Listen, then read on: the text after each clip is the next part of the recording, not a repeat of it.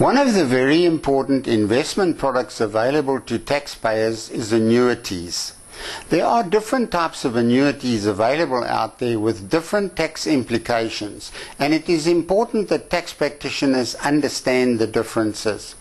Probably the simplest annuity out there is a voluntary annuity, which is bought on a fixed term basis. In other words, you buy the annuity for a 5 or 10-year period, and it works like this. You give the financial institution a lump sum of money, and they then pay you back a regular income for a certain period until the lump sum and the interest is paid off. It works like a loan in reverse. You give the institution a lump sum and they pay it back to you over a certain term or period. The repayment amount is a fixed amount for the term of the annuity. Part of the repayment amount is repayment of capital, and part of the repayment is called interest, although it is not really interest and does not qualify for the exempt portion of interest earned from a normal bank investment. If you buy an annuity like this with an amount of 100,000 Rand, for example, for a fixed term of 5 years, then the capital portion of 100,000 Rand you give the institution will be paid back to you over 60 months. This repayment of capital will be a 100,000 divided by 60 months, which comes to 1,667 Rand per month, every month, shown on the IT3 as code 3612, and is non-taxable, as it is your own money they are paying back to you. Depending on the annuity rate and how the annuity was structured at the time when the annuity was purchased, an additional IT3 code 3611 amount per month will be paid to you, and this would be what is commonly called the interest portion. This code 3611 amount is fully taxable. After the term of the annuity, all the capital and interest will have been paid to you and the annuity ceases. Note that these fixed-term annuities may be structured to pay monthly or annually in advance or in arrears. SARS will not allow you to use your 2/3 of the amount in your retirement fund to buy a term annuity like this to provide income in lieu of a monthly pension. When you retire from a pension fund and/or when you mature a retirement annuity policy, then you may take 1/3 of your amount in the fund as a lump sum, and the other 2/3 must be used to buy an annuity to give you a monthly pension. The income from this annuity is fully taxable. You do not have to take the 1/3 lump sum. You can decide to convert the entire amount you have in the fund to an annuity to give you more monthly pension. I want you to think about a case where a taxpayer paid contributions to a retirement fund and the contributions exceeded the legislation limits for the portion of contributions that could be claimed as a deduction when the contributions were made. The portion of contributions that could not be claimed over the years will be recorded by SARS. You're allowed to deduct the sum of these excess amounts from the 1/3 lump sum before the tiered tax tables are applied to determine what tax, if any, is due on the 1/3 lump sum that you take. That is all well and good. But what about the taxpayers who elect not to take the 1/3 as a lump sum and prefer to convert their entire amount in the pension or RA fund to an annuity? Do they then lose out if they have accumulated excess of contributions they could not claim as a deduction when the contributions were originally made? In cases like this, the brought forward contribution amounts not claimed in the past will be paid out as non-taxable annuity income. If, for example, you accumulated 80,000 Rand contributions in excess of the limits you were allowed to claim when the contributions were made, then that 80,000 Rand will be paid out to you as non-taxable annuity income. For example, if you get 10,000 Rand a month or 120,000 per year income from your annuity, then the IT3 should show taxable annual annuity income of 40,000 Rand and non-taxable annual annuity income of 80,000 Rand. These rules fall under Section 10C of the Act. In In the case of a taxpayer with several lump sums and several annuities, then the non-taxable portion is accumulative between the lump sums and the annuities and applied on a first-come, first-served basis. The 2/3 portion of the pension or RA value is often placed into a living annuity, which is so called because although there are no guarantees, it is supposed to provide an income virtually for life.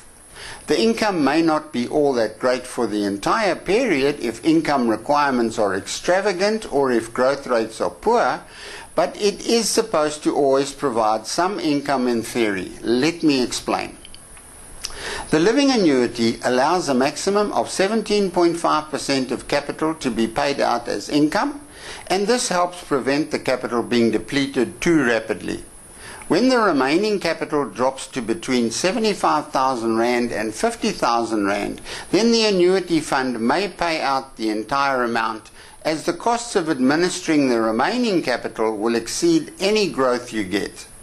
Maybe the best way to explain the cash flow would be by using one of the many living annuity calculators for Windows, or even one of the free apps for mobile devices available out there. This living annuity calculator allows us to set up costs and commissions if we click on the costs button. We've asked for no initial commission.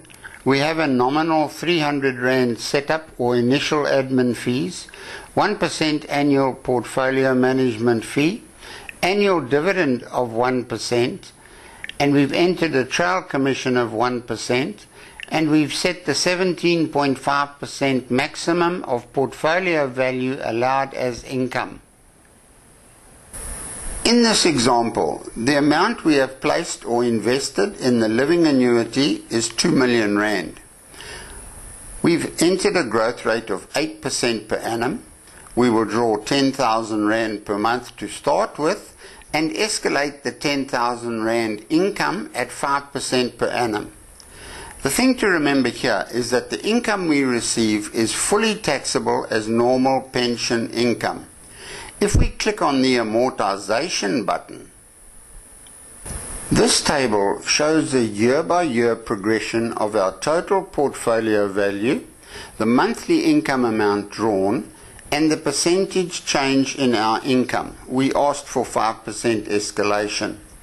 However, we can see that our portfolio capital does start dropping as the monthly amount we draw increases by 5% every year. In the beginning, the 10,000 Rand a month or 120,000 Rand per year income we drew is about 6% of our capital. But escalate that income by 5% a year and the annual income soon becomes more than 8% of our capital. This means that our capital grows at 8%, but we take out more than 8% as income, so we have a net loss of capital. If we scroll down to about year 14 or 15, with our 5% annual income escalation, in year 14 we are drawing 18,856 Rand a month, or 226,272 Rand a year, which is 15.75% of our portfolio capital at this stage. This is still less than the 17.5% allowed by law, so we are still okay. But between year 15 and 16, we can see a problem developing. The reason is obvious, as our portfolio is only growing at 8% per annum, and we have now reached the 17.5% limit of portfolio value we can take as income. This means that we have to accept that our income will start dropping at about year 16 in this example. As the portfolio continues to grow at 8% and we continue to take out 17.5%, the percentage drop in our income increases. Let's scroll down to the end. We can see that after 41 years, our income is 67% of what it was in year 40. The rules as they are today mean that in this case, the annuity would be cancelled in about year 36 or 37, and the remaining capital would be paid out. The amount of this remaining capital is dependent on circumstances surrounding the annuity and could be between 50,000 and 75,000 Rand. The remaining capital paid out would be taxable as normal income at normal rates. Using the figures in this particular example, I ask you to note the huge percentage decrease in income available from one year to the next at this late stage. What can we do to improve the situation? Well, if we take less income at any stage, it should allow the capital to recover to a degree, and then more capital means more income can be drawn. What if we reduce our initial income drawn from 10,000 Rand a month to 7,500 Rand a month?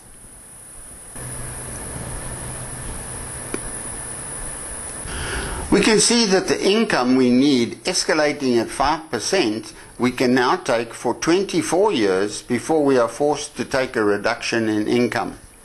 Reducing the annual escalation factor on our income drawn will also help. Please note that the figures produced by the calculator are assuming that all costs and growth rates, etc., will stay the same for the period. We all know that this is not going to happen.